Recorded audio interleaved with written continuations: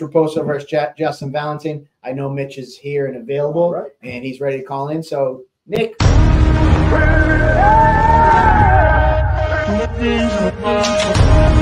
What's a king to a guy? All right.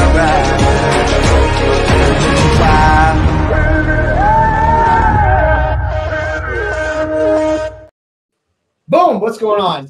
What's up, boys? What's happening, Mitch Raposo? You're much more handsome than the photo that I use, and I will take full responsibility. Why do you hate that picture? I was pissed. Dude, I just cut to 125, bro. Look, I'm dead. Well, listen, man. We'll do the photos on weigh-in day. Yeah. I know, dude. It looks awful. Yeah, if I remember correctly, I kept coming over to you and being like, yo, wait a little bit until you get some fluids in you. That is not, you did say that. You did say that. So I can only control, like, the pictures of you. I can only control, brother. Yeah, I know. I was about 20, 25 pounds lighter than usual, but it's all good. Oh, good, man. So obviously, not the way we wanted to end 2023. Kind of shitty with your opponent falling out on fight day. But we jumped right back in. We talked backstage and we were like trying to come up with a plan. And, you knew you were ready for January if nothing else came to fruition in the meantime. You got Justin Valentin. He was the original guy we were supposed to be going against. What do you think of this matchup coming up? I would say, I've been trying to fight him kind of for years. I'm not saying he didn't take the fight or whatever. He was always in Connecticut and I was always fighting for you as an amateur. So he never came over, but I've been down to fight him for a long time. He's always been a stud. I mean, Justin's tough. Everybody knows that. I don't really care who it is. You know what I'm saying? I've kind of I'm just taking it day by day and I just want to get there. You know what I'm saying? I just want to get there. I don't really care who it is, I told you to line up 5 guys, So I really don't give a shit, man. I just want to fight. It really pisses me off that I only fought once last year. So I just want to get in there. Yeah, man. Obviously, I know how it feels for you. As you expressed it to me. I got to say he's not wrong. He's just like, I don't care who it is. I'll fight anybody. He's like, I'll go up in weight if I have to. Mitch Raposo just wants to fight.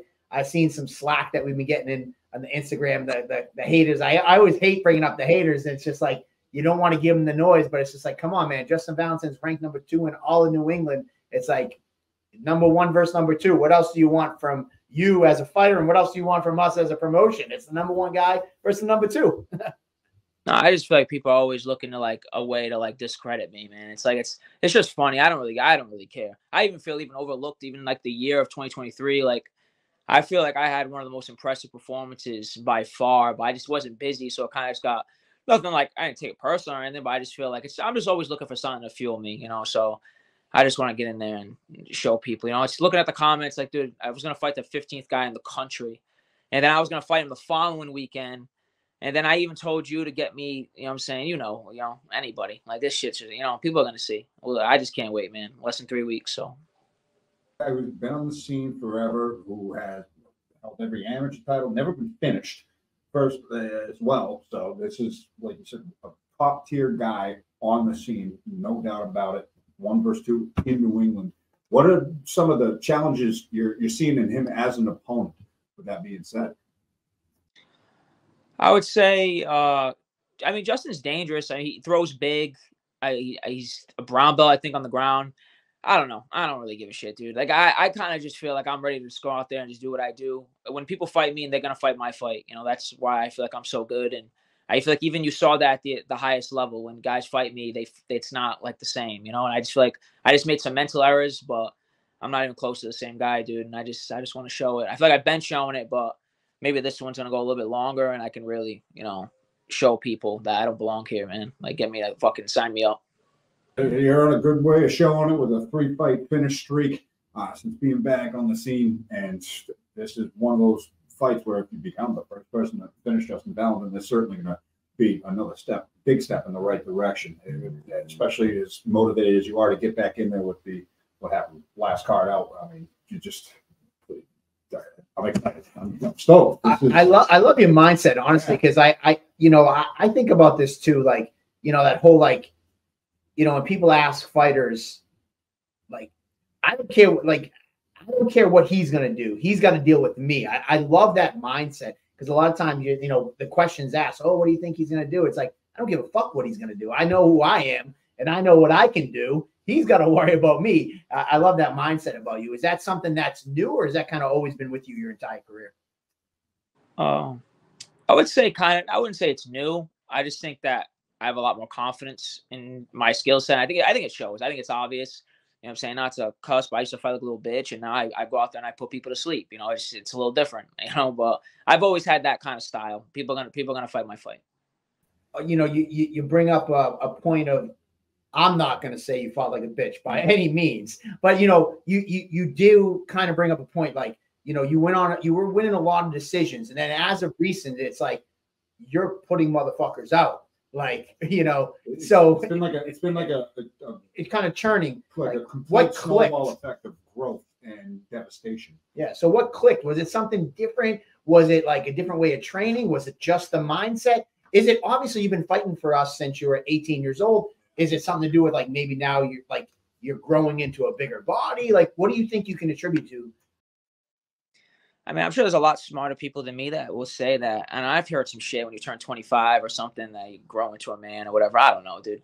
I would say I'm just more confident. You know, I'm more confident. I know who I am. I've lost in the biggest stage, and I only had myself to deal with it. And I went through a dark time, but now people are seeing that pain. You know, I went through that pain alone, but people are seeing that pain now. You know what I'm saying? And they're feeling it now, and they're gonna continue to until I get out of here.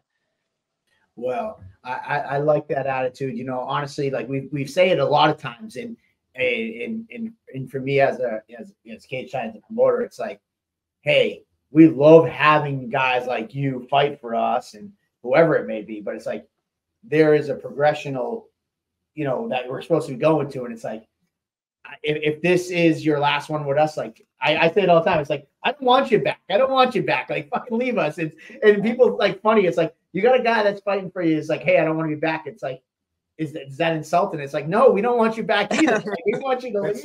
That's the progression, man. That's what we do. That is the ultimate goal for us. We want to see your names and lights and the trajectory you're on to get there after having tasted it. And I love the lessons that you have brought back from it and how that's propelled you into the streak that you're on now.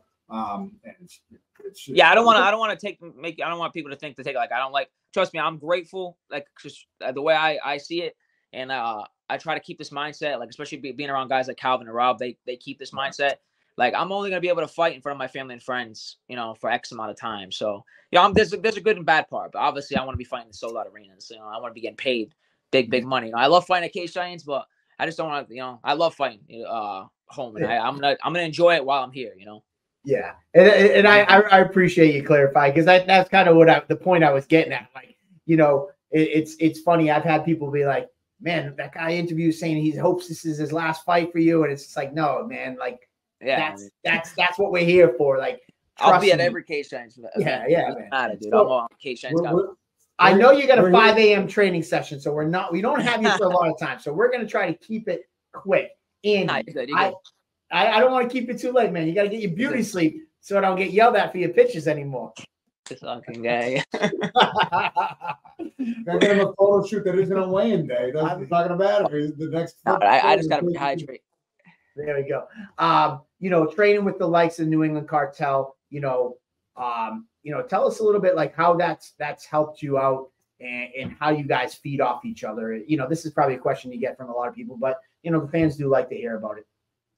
Yeah, you know, like, of course I have my home team, Regiment Training Center, Fall River, Massachusetts, who are, you know, born and raised, you know, and I just feel like, obviously I'm getting, like, Tyson's my manager, but he's also a coach now of mine, you know, and I've gotten really close to him over the last year or two, and I see, obviously you guys see how good of a coach he is.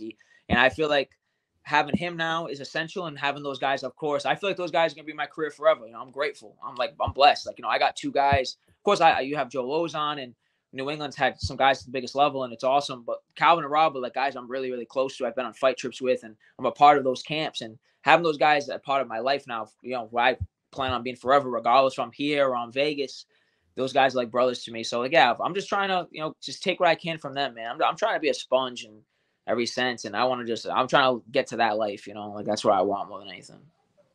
Yeah, and Regiment bringing another small army of people. Representing again. You guys have been putting the work in down there. Newport, Mike, Aaron Hughes, Carter, again, back. I feel like they're all fought on last card, and you guys are all keeping up the activity. So you're getting the work up in with the New England Cartel, and what's things like back at home in Fall River with all the boys and preparing simultaneously and everybody getting geared up, whether it's early on in the amateur career or at the level that you're at right now? 100%. You know what I'm saying? So, that's what it is. Give us a quick like little rundown on like the next line of killers that are coming out of regiment down your hometown. You know, I know Jordan. The only one I haven't mentioned is Jordan. Jordan, we're hopefully confirming we're confirming his fight tonight. So Jordan should be the last guy of the regiment. So I think you guys can be bringing 4 or 5 to this card.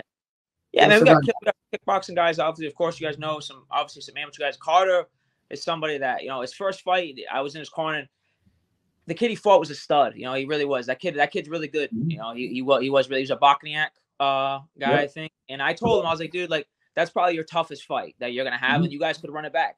You know, he's a dog, and he's good striking, good takedown defense. Like, you know, I know the Layton brothers. I wrestled with them in high school. I've trained with them a bunch. You know, they're definitely some studs, and it's gonna be a good night of fights, man. Especially, I love, you know, like it's kind of like the come up. I came up the same way, so you know. And then we got some jiu-jitsu guys too. We got Hunter Brum. You got to get him on like a grappling, like a grappling. Weight? He's doing striking now too. So what weight is Hunter? I think he's 165. Okay, all right. Yeah, no, he's a beast, like beast. All right, I'll mention it to Brian because Brian and I got a text tonight after the show to confirm that last fight. So I'll ask about Hunter. Well, I don't want to keep you long, especially because you got early training and we got to focus on this fight most importantly. You know, we're gonna have Justin, I think, on later. If you could say something to Justin, is there any message that you would want to send to him? No, I mean, I feel like some guys, you guys know me, like I definitely can talk some shit and I like to get into it a little bit. But when Justin just doesn't, I don't really feel that for this one. I got respect for Justin. I mean, I know how the fight's gonna go, you know, and like I said, I've earned this, you know what I'm saying? I just gotta go out there and take it now. And you guys know what I'm going for. I'm going for the knockout. You know what I'm saying? The UFC knows, I know what the UFC wants. I've earned this, and now I'm gonna go out there and take it. Well, I was gonna ask you for a Mystic Mitch prediction, but you just gave it to us all in that answer. For a knockout. Everybody knows, you know what I'm saying? I'm going out there I leave no doubts. There you go. Well, Mitch, thank you for your time tonight. Good luck at the training session tomorrow, bright and early. And I got your call. I saw you I missed your call yesterday. I'll call you. Tell me, what time are you up tomorrow? I'll be up at 5. I mean, after my workout. I'm not calling you at 5. I'm not calling you. Like 9:30, good? Yeah, my kids get on the bus at 8:30, so 9:30 works. Let's go. All right, brother. I'll talk to you tomorrow.